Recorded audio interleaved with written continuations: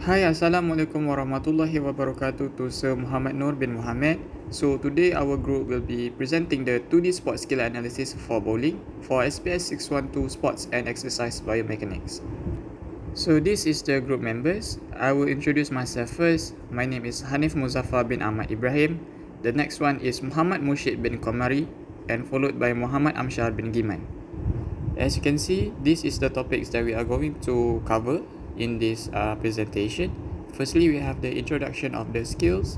Secondly, we have the kinetic and kinematic analysis of sport skills. Next is the steps for maximizing skill performance, and lastly is the conclusions. Okay, so we will talk about release and follow through skill in bowling. Okay, for release is when you release the bowling ball, but from your stand, and how you hold the ball, and then how you release it, your thumb movement, your wrist movement, your elbow movement, your shoulder movement. Okay, so that is release. And how you grip the ball also a release. And for the follow through, it is the follow through after you release the ball. And the function of the follow through is for the accuracy and the speed toward the target, which is bowling pin. Movement of the skill.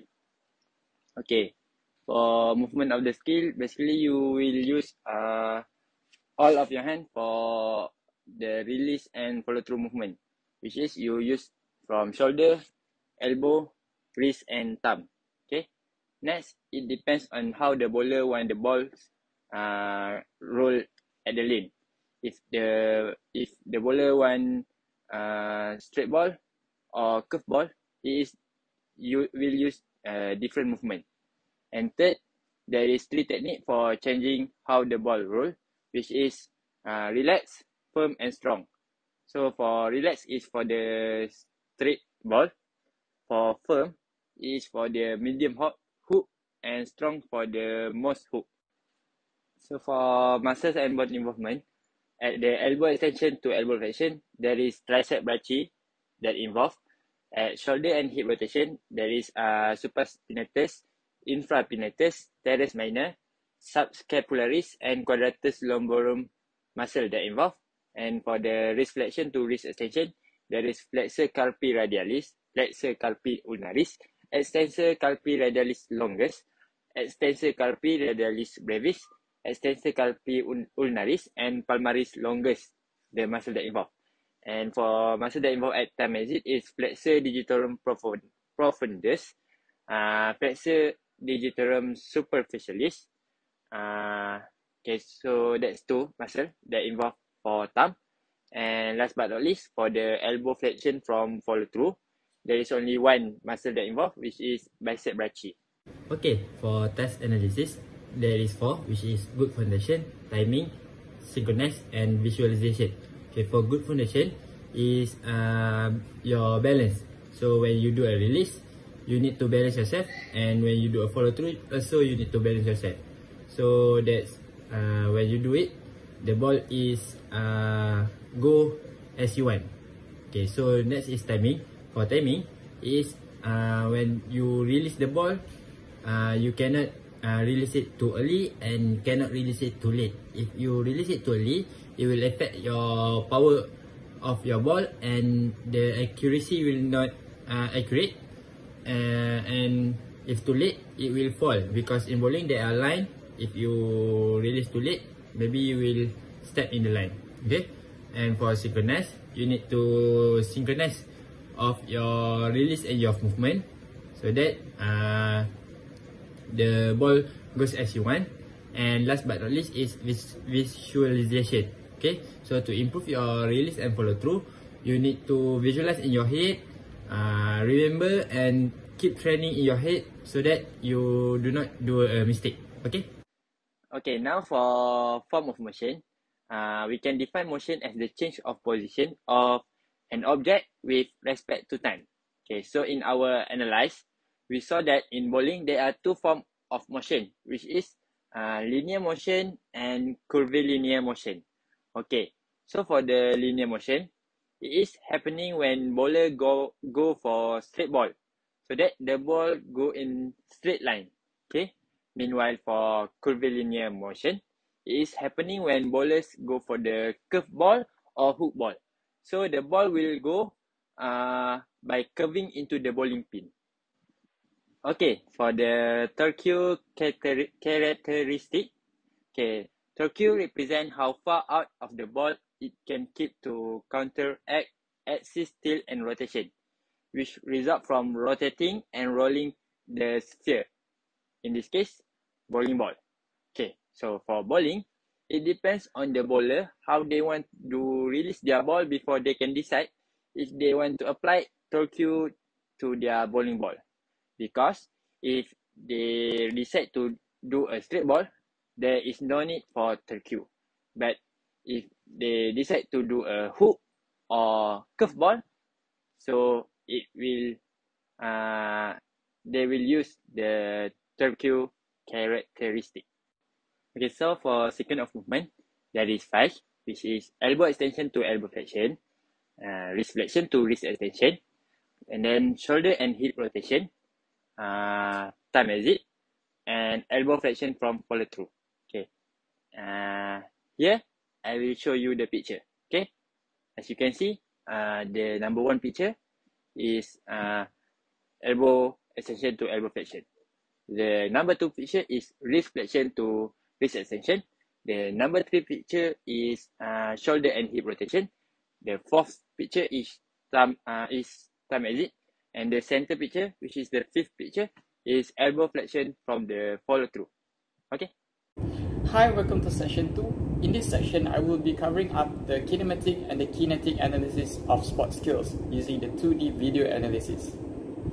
Performance analysis will enable athletes and coaches to receive feedbacks for improvements. So the purpose of this analysis is to determine the attributes that contributed to the strike and to observe the mistake that made by the subject. So for setup, video recording and analysis, at that moment we don't have any fancy setup. We just use the smartphones and ask one of our groommates to record the subject. And for the analysis, we just use a software that is called Kinovia, where Kinovia helped biomechanics, practitioners, sports scientists to evaluate, to do the notation of the biomechanics of the subject. So kinematic is described as the motion of points, bodies and system of bodies without considering the forces that causes them to move. And as you can see, these are the kinematic properties that I will be covering up today. So firstly, we have the range of motion, the track path, speed, height of release, and lastly is the body alignment. So here we look on to the video of range of motion. You can see that the subject elbow is angled at 90 degrees, which is good for starting position, and then followed by the shoulder abduction, angle at 203 degrees. The angle achieved is good to generate enough power and speed to transfer to the ball during the releasing.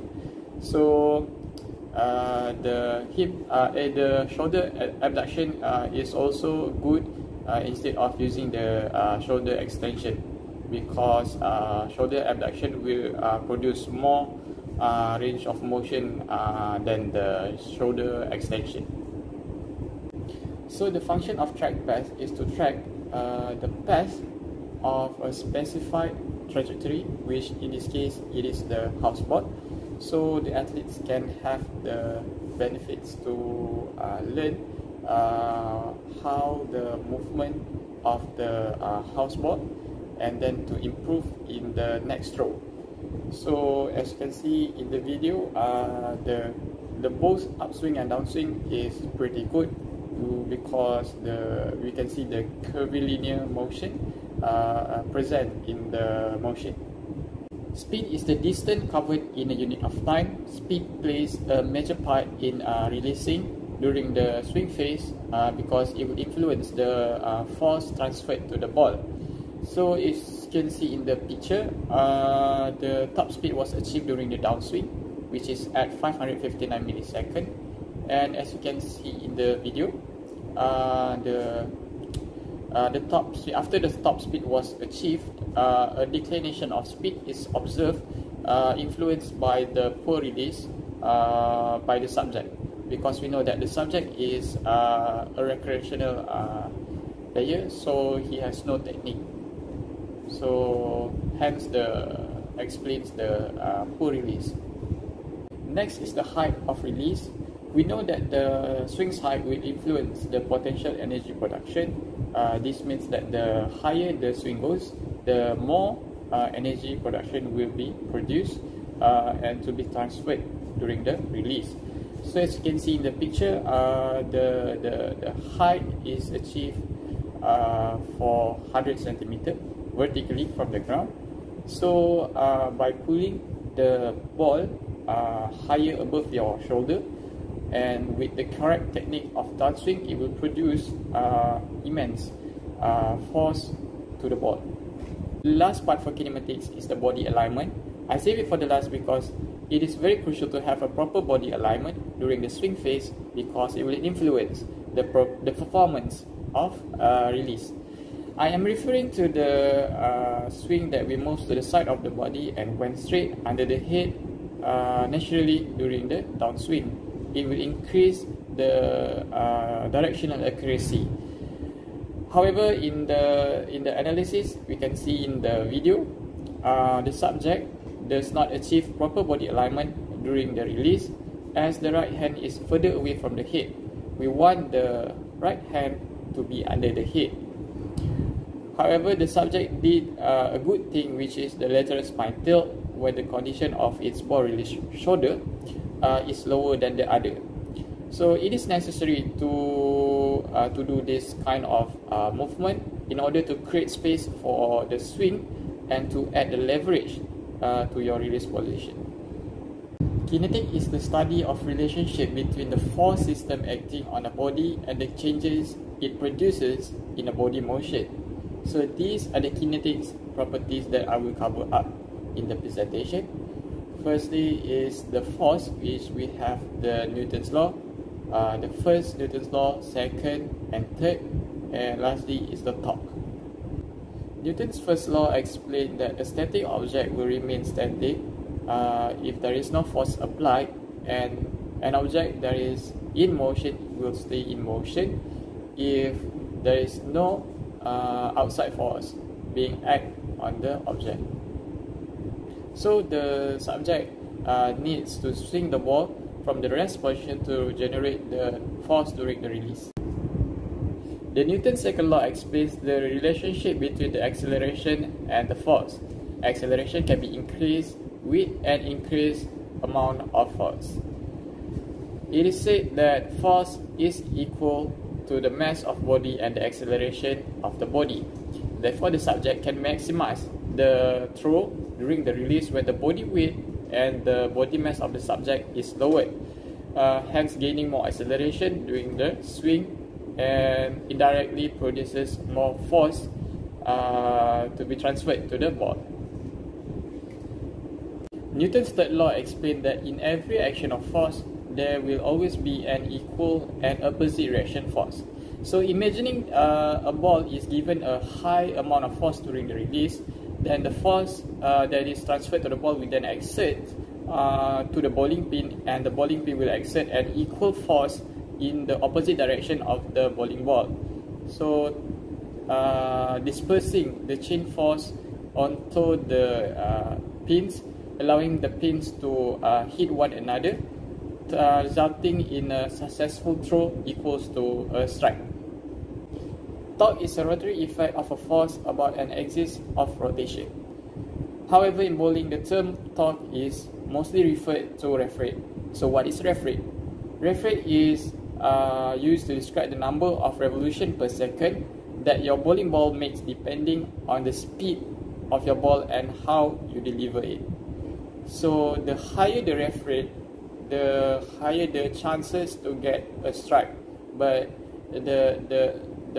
the hardest part is you need to have a high amount of force to get a high amount of ref rate. So we have done with the analysis. These are the strength and weaknesses that I have identified in the video recording. So for the strength, The subject has a good body stability and balance recovery, as we can see during the release. Next is the torso is in well position, but not for the hand, because the hand is far away from the head.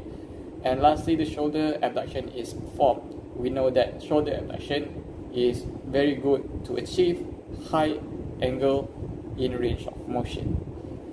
We have to bear in mind that the subject is a recreational player, therefore there is a lot of mistakes, errors and weaknesses that I have identified in the video recording. Some of them are the elbow is not in line with the arm swing, there is no follow through. Follow through is very important to increase the accuracy. And lastly, pull, grip and release. Grip and release is very important to increase the force to be transferred to the ball. That's all from me. There are a lot of ways or steps to maximizing performance skills.